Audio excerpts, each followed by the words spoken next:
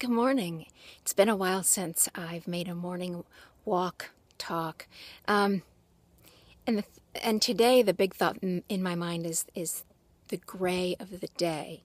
The I didn't mean for it to rhyme, but here on the East Coast in the last couple of weeks, it's been incredibly gray every day. Gray, gray, gray. And I am incredibly susceptible to that lack of light. Today's a sunny day, and I was able to get up and work out and clean the house and, do all those things that you do when you have energy. And it just got me thinking about what can I do to stay motivated and involved in my life when the weather's so gray and I turn gray. Because it's just so incredibly difficult to stay motivated.